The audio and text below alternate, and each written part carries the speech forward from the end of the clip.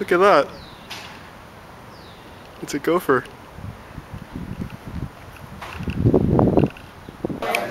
Well, this is interesting. I'm the only one in my table group who's here today.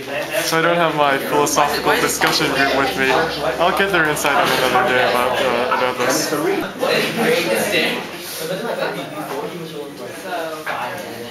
Did I get everybody's credits there?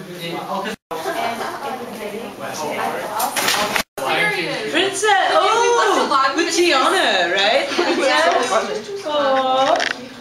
You wanna do that? Was it Princess and the... what was it? I like up more. Like up? That's pretty good.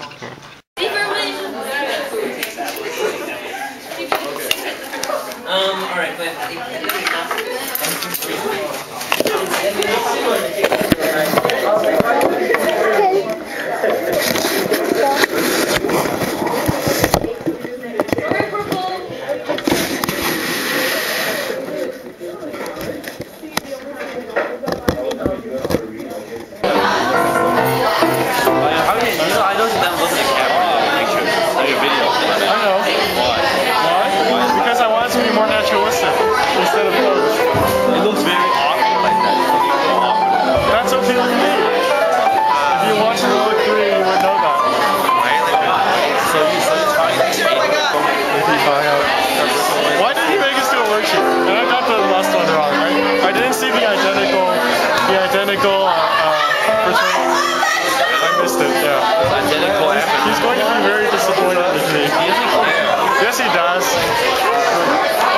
Supposed to get 100 on this.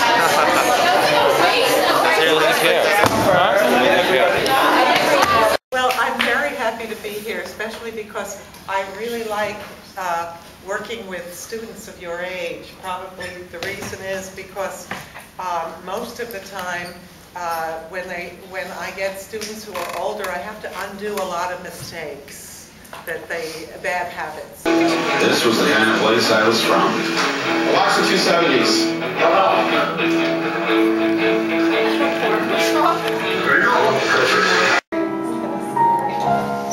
This is Students' Chamber Choir. Alright, time to wrap this vlog up. You know, I haven't really been getting the kind of response that I tended to get.